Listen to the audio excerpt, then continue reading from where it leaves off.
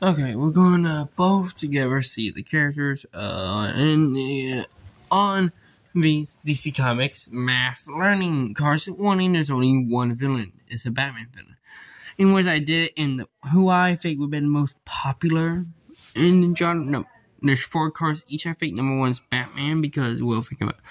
He has tons of movies. He had 2 TV movie serials, the 1943 one and the 1949 one. Multiple movies, with the recent one that came out being The Batman, and recent one in theaters, or I think it's in theaters, being The Flash movie. Because if Batman is in it, then it's a Batman movie. Same thing with if a Batman villain is in it. So yeah. Multiple TV shows and TV shows related to him. TV show with him in it and TV shows related to him.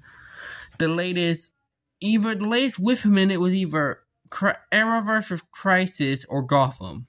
I want to say Gotham. And the latest related version is Gotham Knights. So like I said, there's 2 questions each side, and there's 4 cards. This is clearly blue based off of I wish one side was blue and the other side was black and gray. So yeah. But anyway, this is clearly based off of the old time, like 60s, 70s, and West TV show. And also the Dark Knight Returns novel. The next is Superman. Same thing. He had a TV serial. Multiple. Oh yeah, they're also the oldest movie, as not counting not counting the serials, is Batman 1960s. Okay, now with Superman, he had multiple movies with.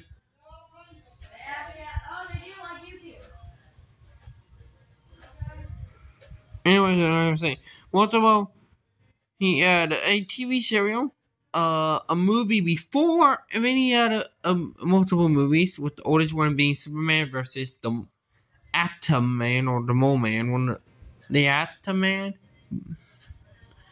or no, the Atomic Man, something, who was later changed to Lex Luthor. So yeah, that name, the person was Lex Luthor, just different name. And that was the movie that led to the first ever actual Superman TV show. Which was the one with, the old time black and white one. It was, I forget who was in it, but it was a famous Superman. Based off of this look. So yeah. Latest movie would have to be Batman versus Superman.